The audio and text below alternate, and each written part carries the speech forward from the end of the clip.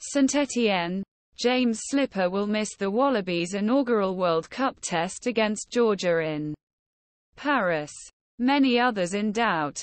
As the Raw reported earlier this week, former Wallabies captain is battling a tendon issue in his foot that caused the team's top-rated player to wear moon boot last week.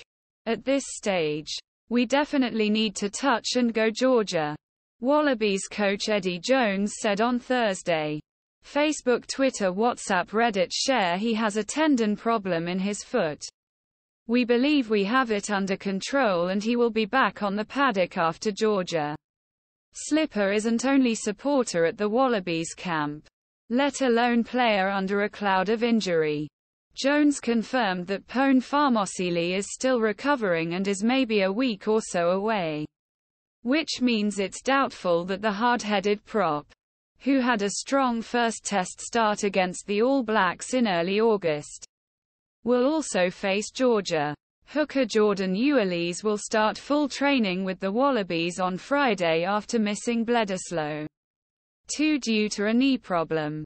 Star centre Samu Kerevi, who was seen training alone after hand surgery following Bledisloe 2 in early August, is also skeptical of Jones' statement that he is still not training.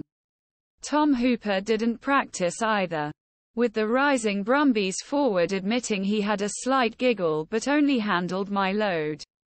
Fellow striker Rob Leota was also seen training alone while doing solid run on boxing pads in front.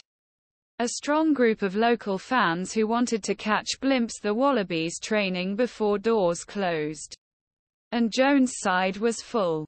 Young sensational Max Jorgensen, who hasn't played since May and recently returned contact business, ran freely and looked sharp. Incumbent fullback Andrew Kellaway also seemed to have had no trouble after taking a blow the elbow in Wallabies' 4,117 defeat. We have a few shortcomings, but that's what every team in the world has right now, Jones told reporters at the Stade Roger Borders on Thursday afternoon. It's just a matter of good rehab, a good recovery, and getting him back on the field as quickly as possible. In stark contrast to mighty scene at Sydney International Airport 2 weeks ago, Jones was calm and engaging after being energized while training on the lush field in quaint village of Collings, just northwest of Saint-Étienne. Jones was sitting between Will Skelton and Carter Gordon while addressing reporters. The veteran coach clearly wanted to be with the young quarterback. Of course, it wasn't long ago that Jones defended the young star's inclusion in front of Quade Cooper. Now Gordon is the lead of this show.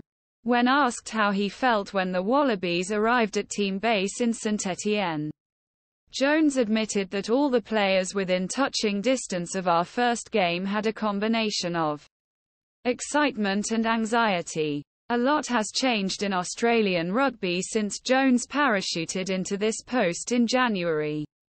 But despite the dramatic start to the year, last month's Shell election surprise